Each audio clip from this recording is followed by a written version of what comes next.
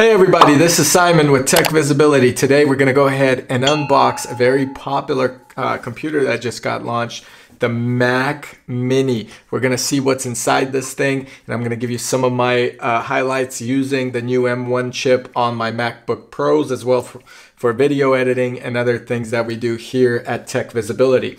Before I get into this video, go ahead, hit the like button and subscribe to our channel. We do a lot of reviews and unboxing videos, as well as check out techvisibility.com, where we have a lot of product reviews as well as leaks and technology news. And let's get into this video unboxing of this brand new M1 Mac Mini.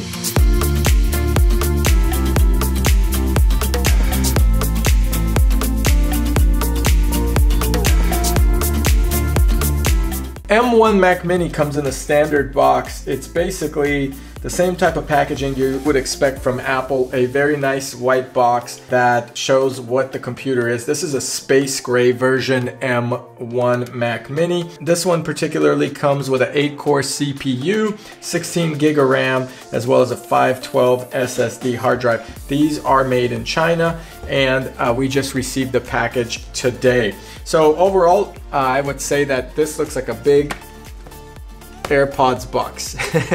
That's what it feels like to me, because it's very squarish, like a little bit AirPod-ish. You know, I'm used to unboxing the MacBook Pros that we have on our channel. You can check out those videos as well. So far, the MacBook Pros have worked flawlessly. So let's get into this unboxing. All right, we're removing the shrink wrap. Best part of the process, guys, the shrink wrap is off. This is how it looks like. It's a beautiful box. Again, very sturdy packaging. Apple has always had extremely durable packaging. I feel like it's very well protected. And here you have your MacBook Mini. So first impressions, it's a little thicker than I expected. A little heavy. I'm gonna take a look and see how heavy, or we could look at their website for specs.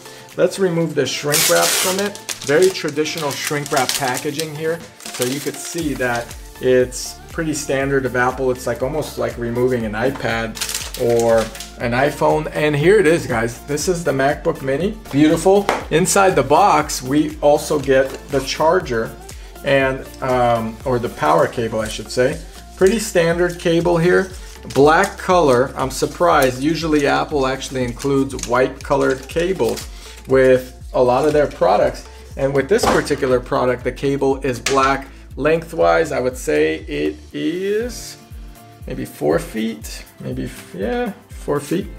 So maybe 3 feet. So pretty decent cable, thin, flat, and that's it. That's all that comes in here. And that's pretty much for the packaging. So very simple.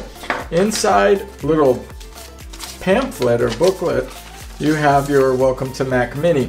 Now it describes your ports. So there's where the power gets plugged in, a power button. You have 2 Thunderbolt USB 4s in the back. You have your HDMI connection. Then you have your USB A's and a headphone jack here as well. There is a status light that is tiny, which is right here on the MacBook Pro. On the back side of it, you have a nice base for it. It keeps it off the actual table, probably for heat, and also allows it from not moving. You have this little protection here to protect your connections. We're gonna go ahead and peel that off. And this is how the back of it looks. So you got, again, your power plug, power button, Ethernet, USB 4s, heat sink here. You could tell this is where the heat's gonna come out of, and I'm curious to see if that fan is gonna kick on a lot. HDMI, which is really nice, so you don't have to use one of the ports, and then your USB A's, and then a headphone jack. So pretty simple. Now, what I wanted to do is, just for size comparison, give you guys an idea of how big this computer is. And I have a scale here that I've used in some videos to weigh out other things. So this is a digital scale by Akai, and this is the MacBook Mini. And it's pretty much a little bit bigger, but almost the same thickness. So pretty impressive to jam a computer into this setup and still be almost the size of an actual scale, which is pretty neat. So excited for that. Obviously, it doesn't matter typically how much it weighs. I would say it's about 4 pounds. But overall, I wouldn't say that matters because it's supposed to be stationary. So today we're gonna run it off an LG 49-inch ultra wide display to set it up. Once I set it up and we get to use it for a while, I'll be able to go ahead and give you guys my honest opinion. So I've been using the MacBook Pro M1 for quite a while. The MacBook Pro M1 chip is super fast. The SSD works great. It's very snappy. My only drawback on the MacBook Pro M1 8-core with 16 gig RAM, and I have one with 1 terabyte, and then the company has another one with 2 terabytes, is the fact that you cannot run multiple displays. So what we had to do was we had to upgrade our displays, which has actually worked in our favor, to ultra wide 49-inch displays by LG or Samsung, because it will only run one display. With the MacBook Mini, you're actually able to connect it to 2 different displays. It will work on 2 monitor setups. So for a lot of you that have dual displays and don't have an ultra wide, that's a benefit or bonus.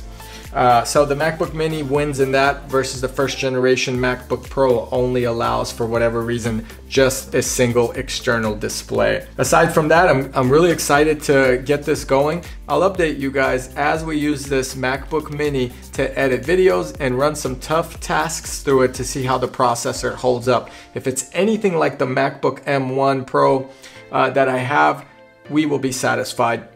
And with the multiple displays, this will be versatile in the office to do lots of different things, including a good potential setup in a conference room for meetings and wireless connectivity, as well as just having 2 monitors in the conference room itself. The price of these guys start at $699 for the 8 GB version in memory and 256 gig in the SSD, and they jump up in $200 increments. This particular version has 16 gigs memory as well as a 512 gig SSD, because we use a lot of external SSDs to record our videos and so forth.